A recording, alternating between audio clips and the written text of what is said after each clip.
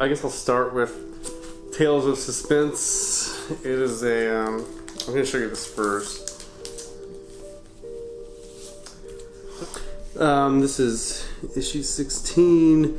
So this was considered to be an Iron Man prototype. So it was basically a science fiction story about this giant metal guy. I can see if I first got into collecting probably around the age of 12 or 13. We would go to a small comic shop that was where we lived. We would like ride our bikes there.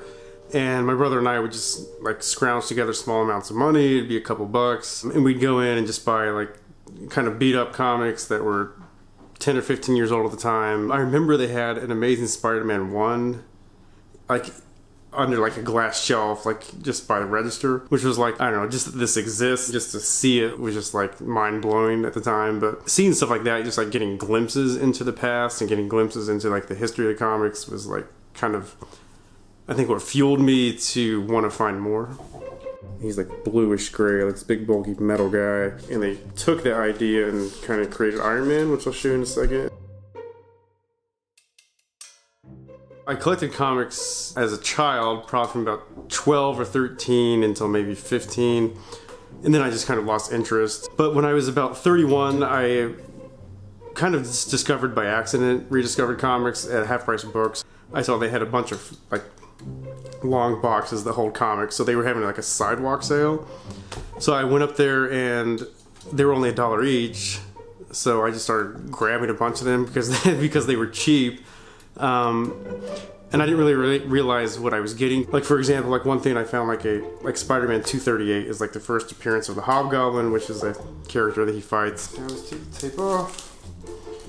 And you put it back and you have tape on, you can stick it to the tape to the cover and cause a giant tear. Something unique about that issue is it came with an insert that was stapled between the last page and the back cover, and it was like temporary tattoos. And so it's really hard to find the issue with the tattoos because usually kids took them out and used them. So I just randomly bought this comic at Half Price Books and it had those intact. So this is it. This little tiny insert there. So this is the first Iron Man. So you can see he's not really like what he looks like today. Basically they based the character Tony Stark off of Howard Hughes. He was like this millionaire playboy kind of guy. So he had to build this like artificial machinery to keep his heart going, and then he built this suit around it. So this is just one issue later. This is number 40. So even after the first issue, they decided that the gray was kind of too dull. So they switched into the gold armor. There's been a lot of elusive comics that I've got my hands on. I mean, I would say probably one that's even fairly recent, like the biggest one was Hulk #1, just because of the historic significance of that. And that was a comic that I always, you know, I've always only seen the cover of it, and it just seems like it's just like one of the founding comics of Marvel, basically. Like that, Fantastic Four #1, Amazing Fantasy 15. So those comics are kind of like built the foundation of like everything that is Marvel. Really classic cover here. You can see Bruce Banner transforming into the Hulk. Originally they started him off being gray, but as it turned out, the reason he's green is because the printing process, it was not easy to be consistent with gray, so they ended up switching him to be green. I mean, he's kind of got like this Jekyll and Hyde vibe, and almost kind of like Frankenstein in a way that he was drawn by Jack Kirby, you know, like a Boris Karloff kind of look to him. So yeah, that one was pretty exciting to get.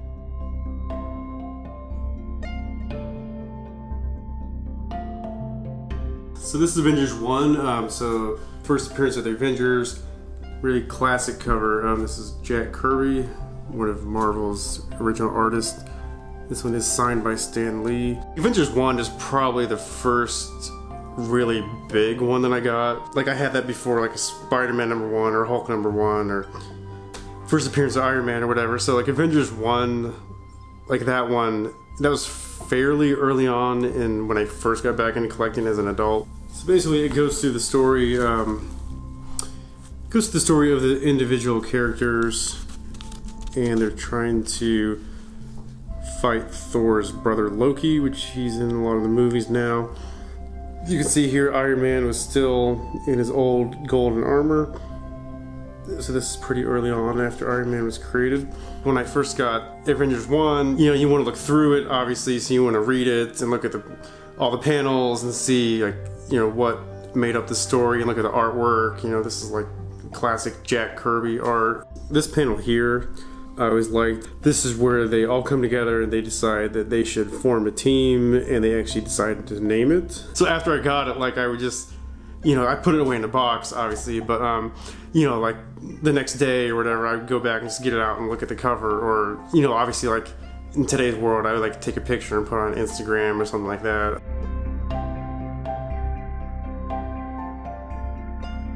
So yeah, I think what drives me is trying to get, like, you know, it's called like a run, like a full run of comics, like Spider-Man 1 through 400 or whatever. Like, so then you'll have, like, obviously this takes many years to do, so like you go to shows and you're like, I need this one issue, and then, you know, it's exciting to find that. Then you just slowly fill in the issues. I mean, getting, like, you know, key important comics is obviously exciting too, and because those are harder to get. So like if you have your, like, my Spider-Man run, you know, like, I could have a bunch in the hundreds at 129.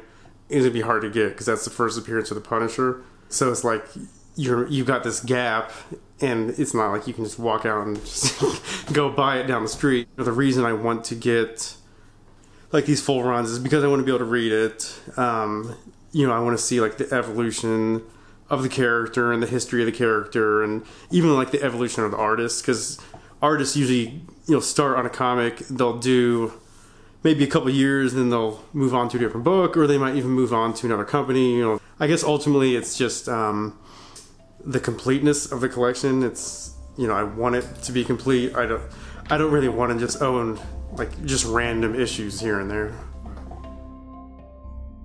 Yeah, I have different levels of favorite comics. I mean, the hard to get ones are definitely favorites.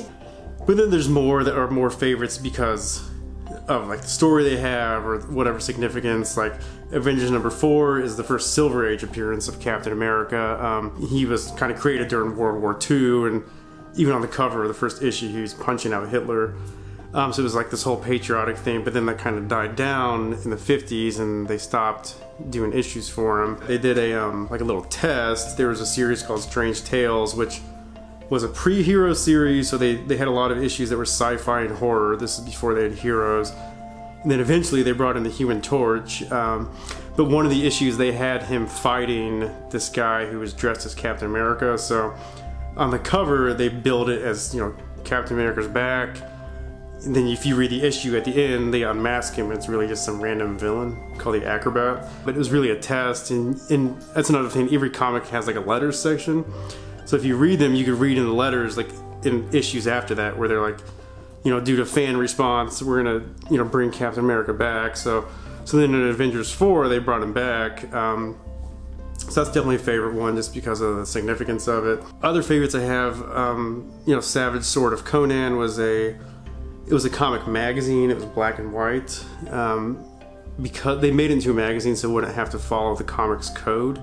It was basically made to censor comics, because in the 50s there was a lot of horror comics, and, you know, people freaked out and everything. So these magazines, these Conan magazines, were fairly graphic. You know, those are some of my favorites, just because, like, the artwork, like, they really put a lot into those. So the artwork was really good. The covers were, like, painted covers, so they're really good art. I also really liked artist Jim Starlin. So he did some stuff in the 70s with a character called Warlock. That was kind of out there and trippy stuff necessarily. Like, he kind of did the panels in different ways. Like, you can see, like, here there's, like, stuff on the side, and there's a ton of text which you didn't always see. So it was really heavy on the story. They brought Thanos into that. He was part of that.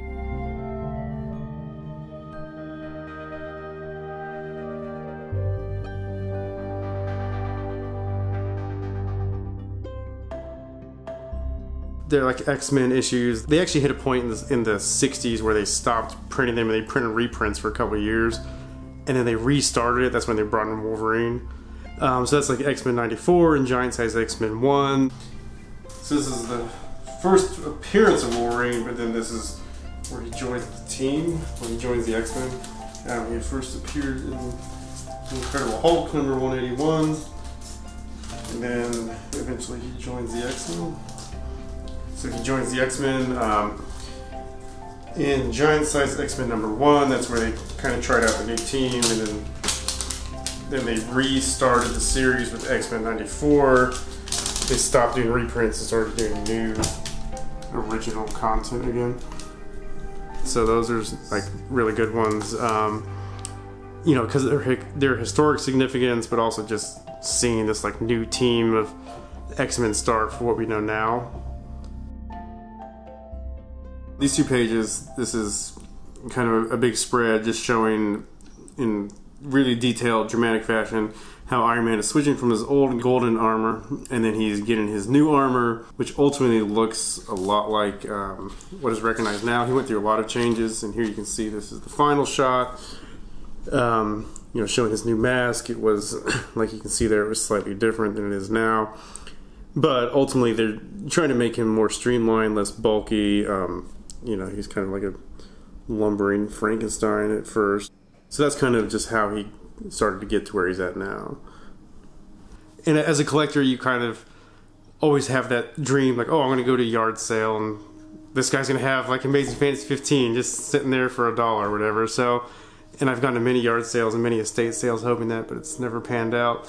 So I think the collection never necessarily end, but it's definitely not going to continue to grow as it has, because it's kind of reached a point where I feel it's more whole.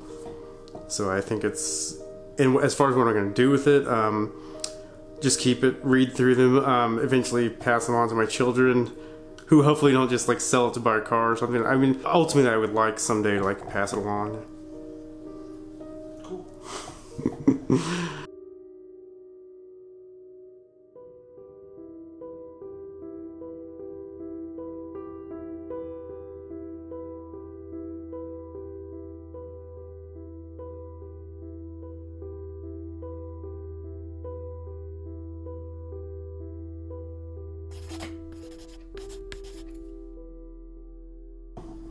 Maybe that's enough. I don't know. Yes. Okay.